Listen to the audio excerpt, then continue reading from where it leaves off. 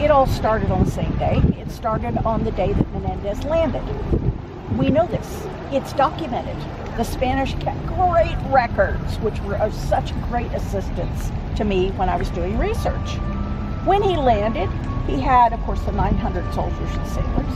He had a master brewer who immediately started, as soon as they tasted the water from the Fountain of Youth, which was the artesian well there, they immediately started brewing alcohol, and we haven't stopped since. But he had a professional to take care of that. Gambling, they had gambling equipment. They still are finding gambling equipment out of the Fountain of Youth, the landing spot. They're still finding it. Cards and dice and games, and I'm surprised they haven't found a full pool table out there, because we had the first pool tables in the New World. Oh yes, absolutely. We started importing pool tables very early in the colony. It was considered a major piece, almost an essential piece of furniture in a Spanish home. And of course, we've never outgrown our love of pool tables here in St. Augustine, but we got them very early. So we know he had gambling. And thanks to that wonderful record keeping, we know he also brought prostitutes with him. It makes sense. He has 900 soldiers and sailors.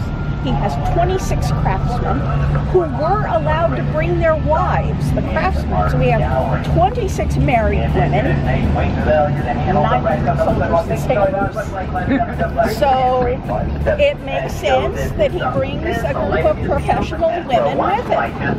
Now, the professional women and the wives were listed in his shipping manifest as the unimportant cargo. Yeah, just here. Of course they were.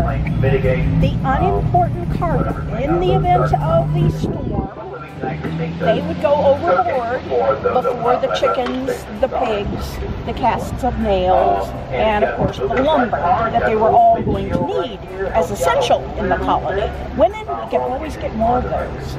So they were the unimportant cargo.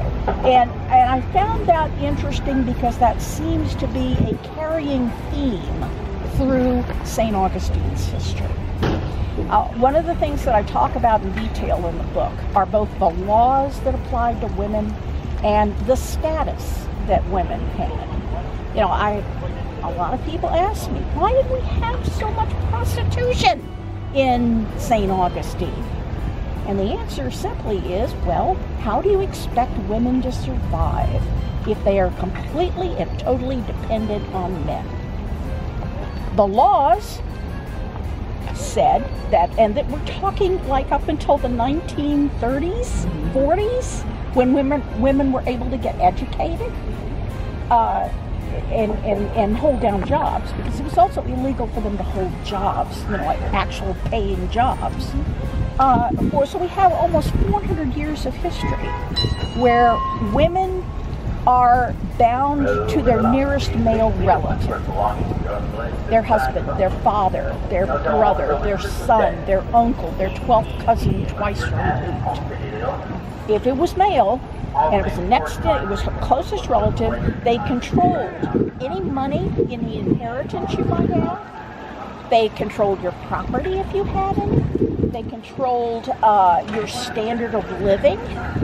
You know, you can have this much to live on, but not this much, even though you are, on paper, a wealthy woman. They had the full right to say how you were going to live. Now, what about those women whose husbands or fathers or brothers or whatever were dead? And this is a high mortality city. We have, in addition to the usual yellow fever problems, it's a military town. It's a fishing town, both very high mortality for men. So you have a situation where you have women who are widowed, and they don't have family here in town to take care of them and the 5 kids that they've had because they're Catholic. So what are they going to do? What do you do when you have a society where there is no social underpinning, so no social network to help hold you up in times like this? You starved. You did. You and your children starved. Women couldn't hold jobs, remember? Not legally. A lower class woman could be a cook or a maid or a laundress, and I think there was one, a farmer. But if you were not a lower class, if you were middle class, if you were the wife of a soldier, for example, you could be a midwife or you could be a fine sewer. That's it. Those were the only legal ways you could make a living.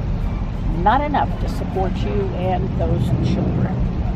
Pension systems? We don't have those. We have the occasional church group, but other than that, you're pretty much stuck. So, at least in St. Augustine, many of those women turned to a surefire way that you could not only support yourself and your children, you could make enough money to live, but you could also make money to better yourself. It was a high profit profession. You could make money, own lands. You see, women who were by themselves and widowed could own land and manage money.